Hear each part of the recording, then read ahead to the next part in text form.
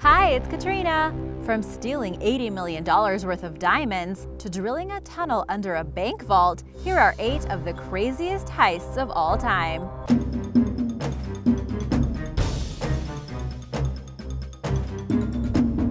Number 8. Isabella Stewart Gardner Museum Heist. In the early morning hours of March 8, 1990, 2 men disguised as police officers approached security guards at the Isabella Stewart Gardner Museum in Boston, Massachusetts.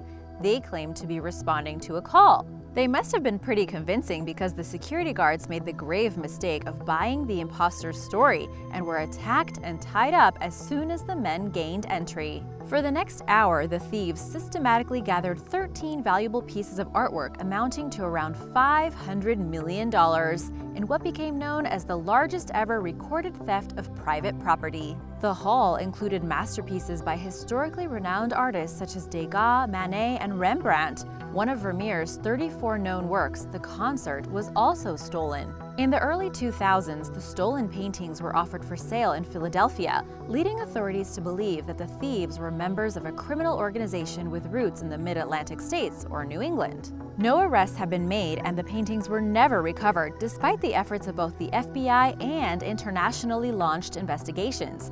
Boston gangster Bobby Donati and a Hartford, Connecticut gangster named Robert Gentile have both been suspected of involvement in the heist. But these leads are unlikely to go anywhere, as Donati was murdered the year after the heist, and Gentile denies any knowledge about it. The empty frames remain on the walls of the museum in honor of the stolen works and as reminders of their hopeful return. A reward of $5 million was offered by the museum for information leading to the recovery of the artwork, and in 2017, this reward was doubled to $10 million. So, if you have any leads, call the FBI! Number 7. The Color Bomb Bank Robbery.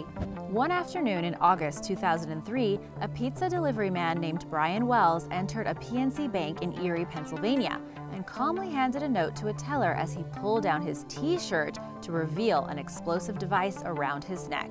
The note demanded $250,000 or the place was going to blow. He left the bank minutes later with around $9,000 in cash. Right after, he was confronted and handcuffed by state troopers and admitted to being the PNC bank robber.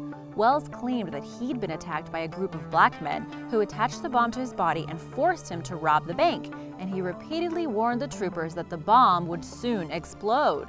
Unsure of what else to do, law enforcement kept a safe distance. The device began beeping. 10 seconds later, it detonated and Wells was killed. In Wells's car, investigators found detailed instructions for a macabre scavenger hunt that would supposedly lead him to the keys and combination codes for unlocking the bomb. It was later determined, however, that Wells would have never had enough time to follow the instructions and release the device's 4 locks before it exploded. Investigators were baffled by the bizarre tragedy. A month later, a local man named William Rothstein told police about a dead body in his freezer. The body belonged to a man named James Roden, who Rothstein claimed was killed by his ex-fiancée, Marjorie Diehl Armstrong. When Diehl Armstrong was arrested for this seemingly unrelated crime, she implicated both herself and Rothstein in what became known as the Color Bomb Heist. A fellow inmate later reported that Diehl Armstrong had confessed to murdering Roden because he knew about the color bomb plot and threatened to turn her in. She had also confessed that Rothstein had helped her build the bomb and that her motives were purely financial. On the day of the heist, Diehl Armstrong and a group of co-conspirators lured Wells to a remote location by ordering a pizza. Wells tried to escape when he realized he was in danger, but was outnumbered by the criminals. And, well, we know what happened next. It was later determined that Wells was likely involved in the initial planning stages of the heist, but became an unwilling participant somewhere along the line. His family adamantly denies this allegation. That's just the tip of the iceberg when it comes to this truly strange crime, but I have more crazy heists to tell you about. For a more in-depth look, check out the Netflix docuseries Evil Genius. And now for one of the biggest mysteries ever. But first, if you are new here, welcome! And be sure to subscribe, we'd love to have you around here! Number 6. D.B. Cooper. On November 24, 1971, a mysterious man in a business suit, identifying himself as Dan Cooper, approached the Northwest Orient counter at Portland International Airport and paid cash for a one-way flight ticket to Seattle. Shortly after takeoff, he handed a note to flight attendant Florence Schaffner, who was seated in a nearby jump seat. The note stated that the man had a bomb in his briefcase. He opened his briefcase just wide enough for her to see 8 red cylinders with some wires attached to them. Cooper then demanded $200,000 in cash, 4 parachutes, and the immediate refueling of the aircraft upon its arrival to Seattle. Schaffner informed the cockpit crew of the ransom demands, and pilot William Scott contacted air traffic control at the Seattle-Tacoma Airport, who then reached out to local and federal authorities. For the next 2 hours, while the 36 other passengers were told that the flight was delayed due to a minor mechanical difficulty, police and FBI prepared the parachutes and ransom money as the aircraft circled around Puget Sound. Schaffner later described the hijackers' demeanor as polite and calm. Another flight attendant, Tina McLeod, gave a similar report stating he seemed rather nice. He was never cruel or nasty. He was thoughtful and calm all the time. When the ransom and parachutes were finally delivered, the passengers and all but 4 crew members were removed from the plane. Cooper instructed the cockpit crew to fly to Mexico City at an altitude of 10,000 feet and at the minimum possible speed of 185 miles per hour, and to keep the cabin unpressurized and the landing gear deployed. They agreed on Reno, Nevada as a refueling point. At 7:40 p.m., the plane took off with 4 employees aboard who were instructed by Cooper to remain in the cockpit. Meanwhile, 5 military planes trailed the aircraft. Shortly after 8 p.m., as the plane was en route to Reno, Cooper opened the plane's rear entrance and jumped out. His departure was not witnessed by anyone. Subsequent ground and submarine searches repeatedly led to dead ends. The serial numbers on the ransom money were published several times, but turned up no useful leads. Numerous theories about Cooper's identity and whereabouts emerged, but none were deemed credible. The FBI closed the case in 2016, and it will only be reopened if physical evidence related to the case is produced. Earlier this year, 84-year-old author Carl Lauren published a memoir about a longtime friend whom he claims was the real D.B. Cooper, a former military paratrooper and intelligence operative named Walter R. Ricca. But Ricca died in 2014, and because the case is closed and Lauren failed to produce physical evidence tied to it, the claim remains uninvestigated. Number 5. The Vastberga helicopter robbery. Swedish police were confronted with the country's first ever helicopter robbery in September of 2009 when a stolen Bell 206, occupied by a crew of 3 or 4 bandits, landed atop a cash depot building. The thieves used sledgehammers to break through a reinforced glass window and used explosives to blow through security doors. They raided the cash vaults and loaded an unknown amount of money into the helicopter. Police were on the scene shortly after the thieves arrived, but due to the suspected use of submachine guns, they didn't intervene. Another 10 minutes later, the helicopter left the scene with the robbers and loot aboard. The sophistication of the Vastberga helicopter robbery isn't limited to the use of a stolen helicopter. Before the robbery, the roads around the building were outfitted with caltrops, anti-personnel devices containing sharp nails, to prevent police cars from accessing the vicinity, and decoy bombs were placed at a nearby police helicopter base. The abandoned helicopter was found hours later in a forest north of Stockholm.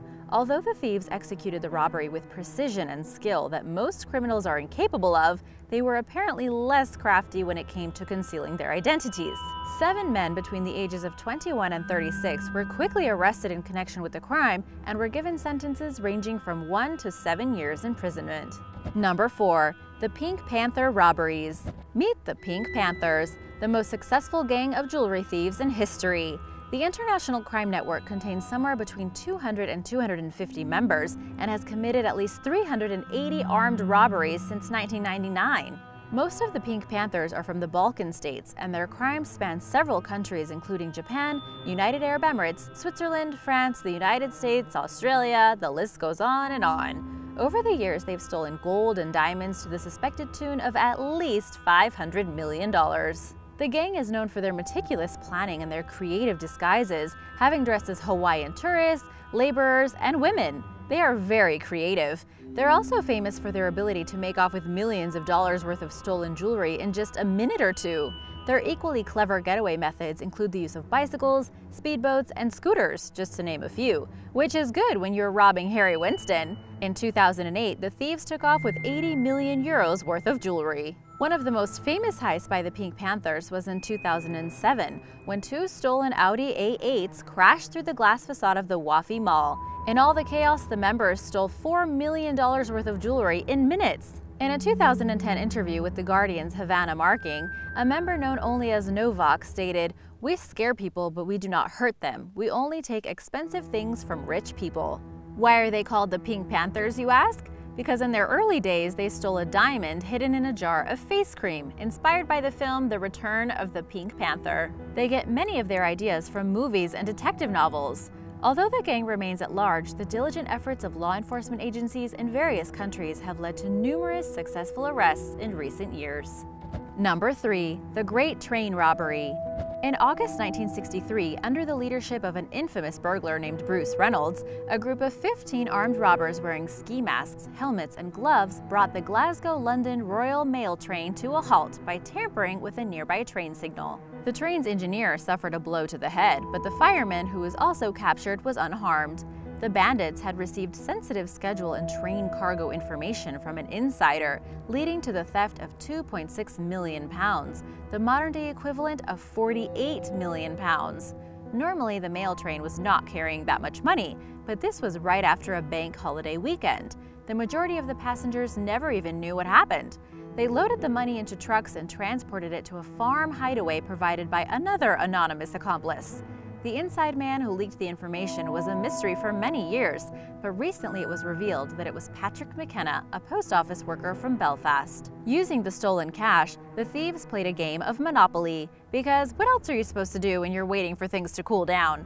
Then they hired 6 men to burn the farmhouse down, but the job was poorly done and police uncovered an abundance of fingerprints at the scene. Thanks to the sloppy work of their hired help, 12 of the bandits were arrested and sent to prison. Number 2. The French Bank Vault Tunnelers.